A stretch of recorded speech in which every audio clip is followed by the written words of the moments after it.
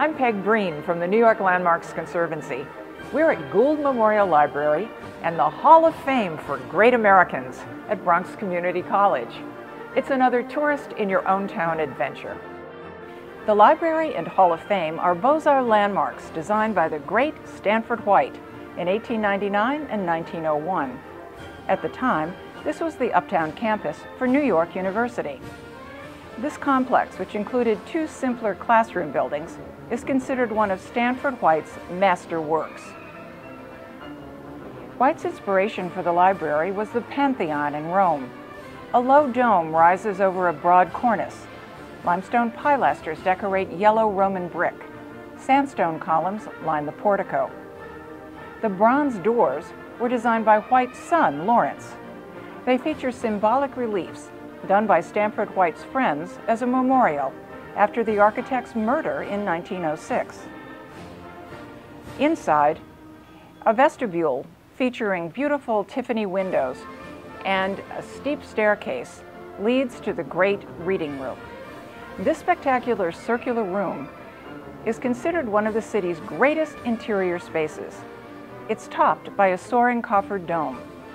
The rotunda is lined with Corinthian columns made of rare Connemara Irish green marble. Statues of Greek muses line the lofty balcony.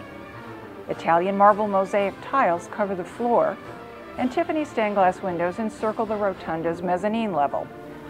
Underneath the main floor is a lovely domed lecture hall. The library was a fitting tribute to financier Jay Gould by his family. Students now use a lovely new library designed by architect Robert A.M. Stern. But Gould Memorial is the star of the campus and could use a little TLC. White's open-air colonnade extends on both sides of the library in a neoclassical style. It's made of limestone and granite with a vaulted ceiling of Guastavino tiles. After White designed the colonnade, the university decided it should serve an educational purpose. So they created the country's first Hall of Fame. The first Hall of Famers included founding fathers, George Washington, Alexander Hamilton, Benjamin Franklin.